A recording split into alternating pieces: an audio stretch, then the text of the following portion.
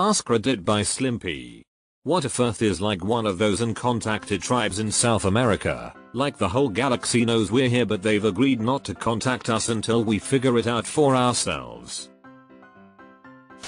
And crop circles are just teenager aliens doing graffiti.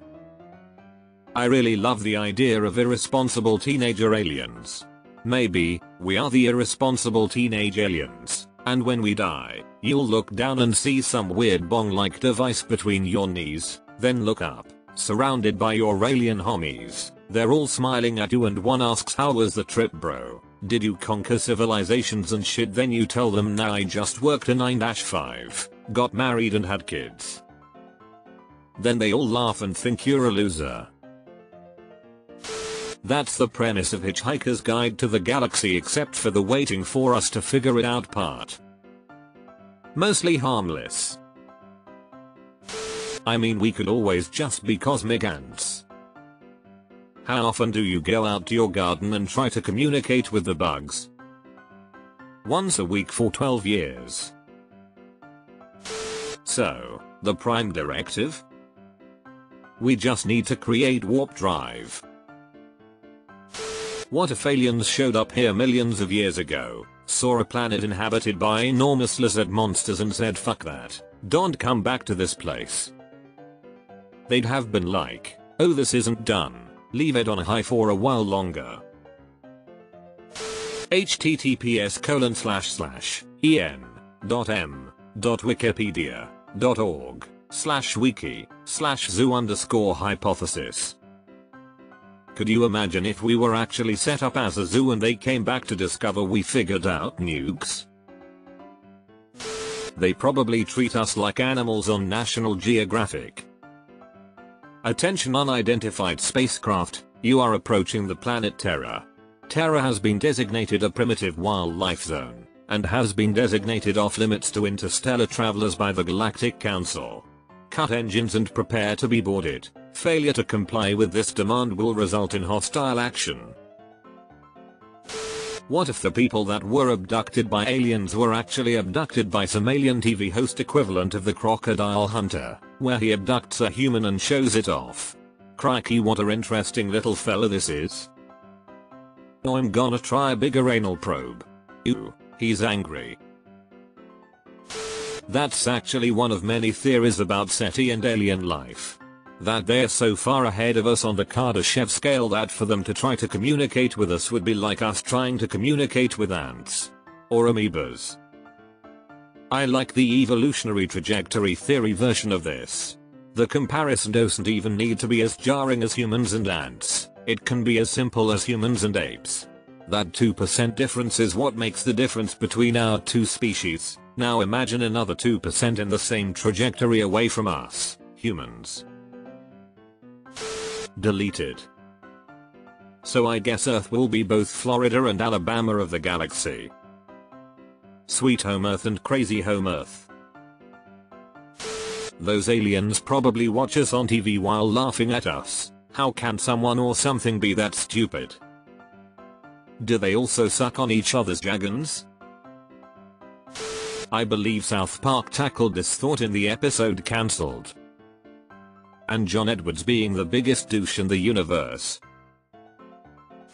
This is a very common and well-known theory. It's also called the Prime Directive in the Star Trek universe.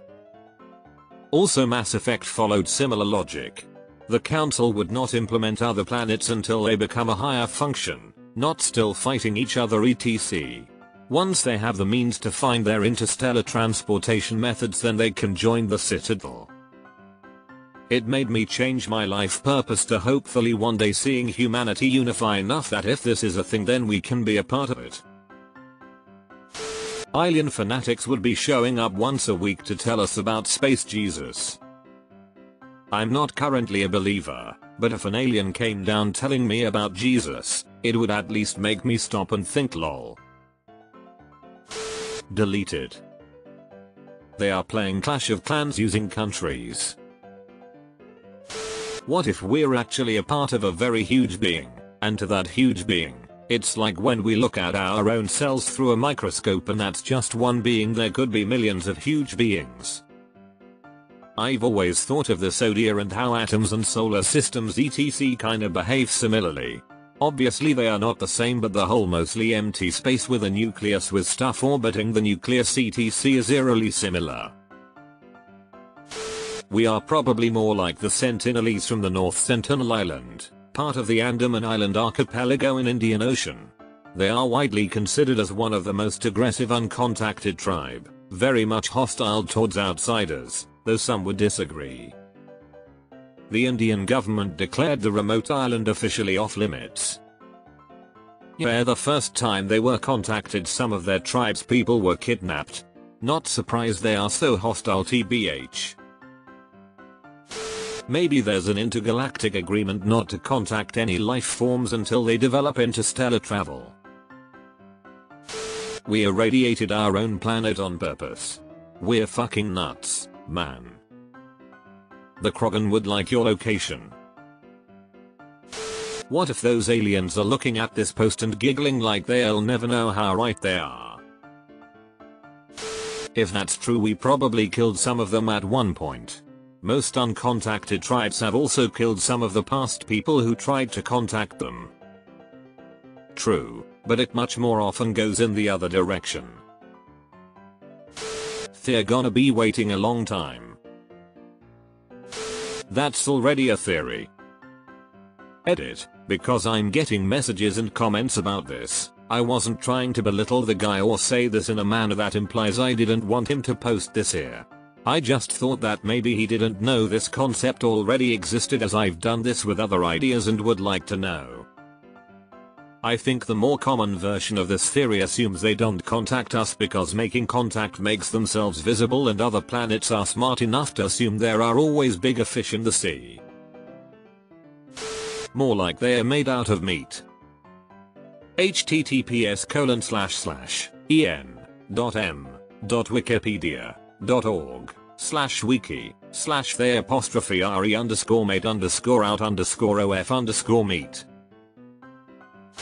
Depends. If there was an advanced society, or many, and they had a hands-off policy with Earth, likely the only way they'd actually be able to enforce it would be if their governing bodies had total control over their spaceflight operations. Which is conceivable, to a point, but as soon as you introduce the possibility of private ownership of spacecraft, manned or otherwise, and operations, it truly only takes that one dude looking for space-reddit karma to fuck it all up. I thought that moment in the Expanse was on point. There's a giant space portal, and while the top scientists are debating what it is, some a-hole shoots a Facebook clip of himself just YOLOing into it to impress his girlfriend. It's a very human thing to do. What if we are first? Isn't there a new theory that we're one of the last, and that the peak for alien civilizations was 8 billion years ago closer to the galactic center?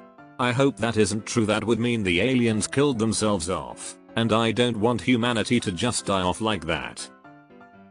Edit, that's 8 billion years from the Big Bang, not 8 billion years ago. The Culture series covers this. Most of those tribes remain uncontacted, mostly because of concerns regarding introducing new diseases to them and because of the lack of the means for proper communication. I doubt these kind of issues would exist when it would come to aliens. How would you properly communicate with aliens? What if we're more like an anthill in the middle of the Amazon? Or even worse, like a bacterium on Earth. There are 5x1030 bacteria. I feel like they would though, as we have tried so many attempts to reach out to them.